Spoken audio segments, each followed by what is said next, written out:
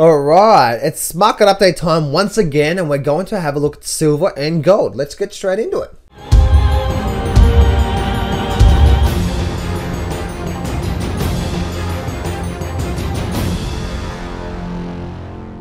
Do not place a trade based on what you're seeing in this video today, because trading is risky and it can cause substantial financial loss. There are so many areas you need to become good at to become a good trader. Emotional mastery, chart reading, trading systems, money and trade management. So this video is just educational only to help you become a much better trader. Alright, let's have a look at silver, let's have a look at gold, and let's actually see what's going on with these markets.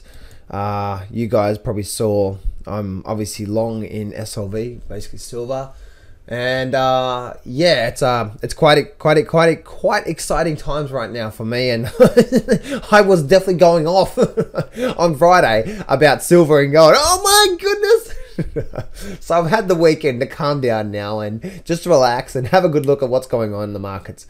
And yeah, just to come back here with a clear mind, and so I can make better trade decisions. Because guys, no matter how excited you are, you've got to pull yourself out of the markets. And whenever you're in an exciting phase, whenever you're really fearful, or you're really greedy, or you're really excited, it's in those moments that you should do nothing. So I didn't get out of any positions. I didn't get in any positions. I didn't get out of any positions on Friday. The reasons why is because I've learned in those moments it's the worst time to act in anything. It's good to get, and then because I knew it was Friday, so okay, I'm going to step back and I'll spend a couple of days, and then I'm going to come back on Monday, and then I'm going to reassess my investment decisions, and then I'm going to make a decision based on that. Makes sense? So so that's a bit of a trading tip for you guys that are looking to become better traders, is that's what you should do. And always monitor yourself. Yes, it's good to get excited, but don't make decisions in that excitement. Yes, it's no, it's not okay to be fearful. We all get fearful. It's just a human nature. But in that fearful moment, when you make a decision, it's always the wrong decision. So that's where, like Friday, guys, I didn't do anything. I didn't get out of anything.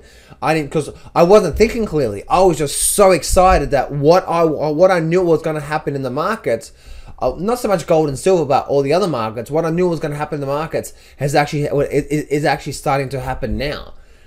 And I was so excited because I saw it in the charts. I believed it was going to happen because the charts were telling me that. I actually put my money behind what I believed that I was going to see, and for that reward, for the reward for that faith of what I was going to see and what I was doing is actually getting rewarded for that financially.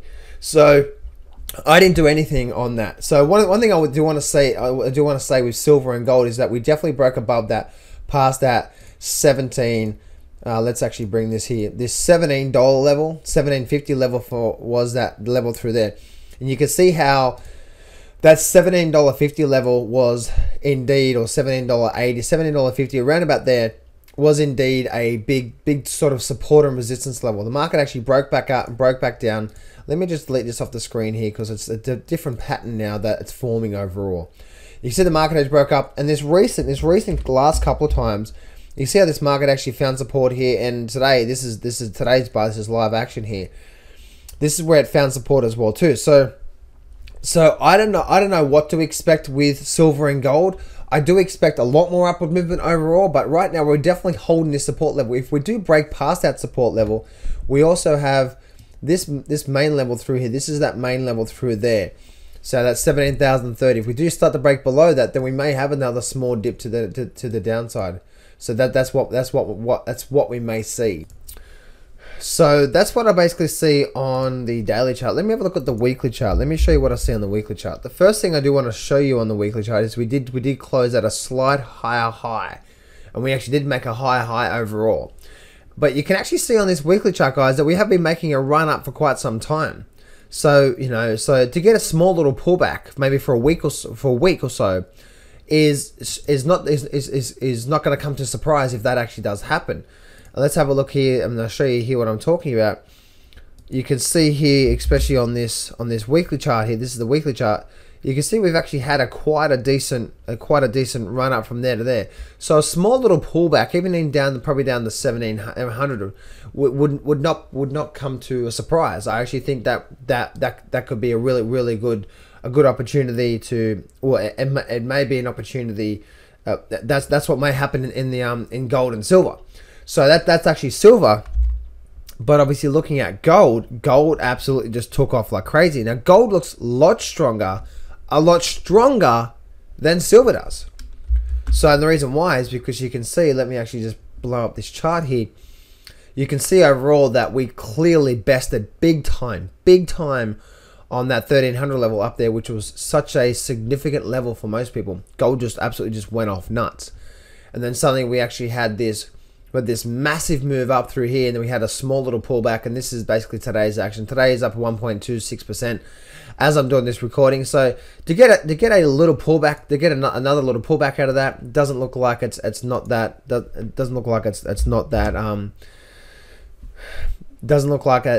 won't come to surprise. And same thing here, guys. If I take everything off the screen, you can see how we've had a big run up and a sideways movement, and we had a big run up as well too. Big long week, obviously big moves for last week as well, and now we've actually this here as well too. So guys, overall, by looking at gold and silver, I wouldn't be too surprised to see a small little pullback. We're definitely strong, and I'm definitely holding long, meaning I'm bullish on this. As you guys know, I'm very bullish. GLD just absolutely just shot up to 4.9%, but SLV didn't. Let me show you just the SLV chart. This is the SLV chart, and obviously I'm as you guys know, I'm still in my call options through here. I'm still holding strong through here, guys, and you can see that this massive gap up through here. So is this a gap and a run, or is this a gap and then a small little pullback and then a run? So overall, guys, I think overall moving, I think we're likely to start seeing some big. I think overall in the equity market, such as the stock market and the silver and gold, for some reason, guys, I think July is going to be a big month. I think things are starting to get heated up right now, so I think July is going to be a big month for all the metals as well too, as such, and also with the stock market. So overall, guys, I wouldn't be buying the silver and gold right now, because again, you're always looking for a really good opportunity to buy. I wouldn't be buying it right now. That doesn't mean it's not going to keep going up for me, guys. As an investor, for me, or as a trader myself, I'm always looking to buy. I'm always looking to buy on a really good entry level to buy, and then holding on to that. As you guys know, I was very patient through SLV. I waited for this here. I bought SLV right down here, and obviously I bought in the money call options, and the market's risen up. So for me, guys, I would want to wait to a nice, good, decent pullback to just another great entry like this here. This is what I'm all at. Just because I think the market's going to rally, even if I do think the market's going to take off, there will be another opportunity to get back into silver or SLV at a really good time as well too. Once again, guys, this here, the reason why I got into here, was because there were so many levels. There was this long-term support level through here and this long-term support level through here, and we came down and we actually made a little close through there. We actually had the stochastic starting to roll over as well too. We had everything coming down through there. To me, it was showing it looks like it's going to be a good time to buy. Now, I didn't know that was going to be the bottom. I really didn't know it was going to be the bottom, but I waited for a good time to buy into it before it took off. That's what good traders do, right? And I'm just holding on to this now. I don't need to get out of it yet, because there's just no need to. If we close below the 15 level, then that's when I'll start to look to get out of it. And who knows what's going to happen in the future? But right now, my charts are saying that we're likely to continue much higher in the silver market. And so, guys, even if I think this market's going to rally up, even if we do get a big rally up, I still think we could get a nice. In every market, we get stair step formation. So we will get another. We will get, and let me bring up my clips here for a minute. We will get another turning point like this in the stochastic soon, where we get a big bull market and we get the stochastics like that, and we get that sort of. You can see that point there. If you use the stochastics, that was an awesome turning point.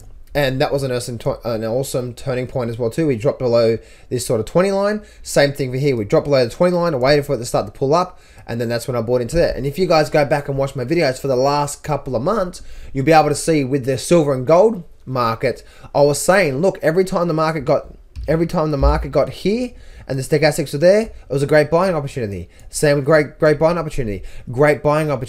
So guys, what I'll be waiting for, if I wanted to get back into silver even more, I'll be waiting for a what? I'll be waiting for another great buying opportunity where the market has a nice run up and a nice pullback in, and then I'll be looking for another nice buying opportunity. And guys, and if you're in a bull market and you're using just this one indicator, to help you, one indicator while the market has a decent pullback into a nice support level. That's key, right? So you've got two levels. You've got one where the market has a big run up and then a nice decent pullback into a good support level while stepping higher, making high peaks, high troughs, and then using your stochastics to time your way in while it's at a support level. Those combination, guys, can really be powerful long term over aura as well too. But you need a market overall stepping higher. Then you need the market to pull back nicely to a nice good support level and having those stochastics pulling up overall. That to me, I really like that. But again, guys, that's not a hard and fast rule. I like to use that as a blanket rule, but then I'm also using my gut feeling as well too. I'm also waiting, I'm also being patient, and I'm also just saying, is now a good time to buy in as well too. So there we go, guys. Hope you enjoyed this video. That's a little market update on silver and gold, plus a few other extra things to help you guys out. Talk to you later. I'm not going to BS you here. Trading is hard. Over my 10 years of trading, I've learned some amazing systems and strategies, and I've put it all in my brand new Grab the Markets by the Balls course, and I'm giving you 100% free access. This whole course is 12 videos long and almost 10 hours of the best systems and strategies that I know. Click on the image below now to get 100% free access right now.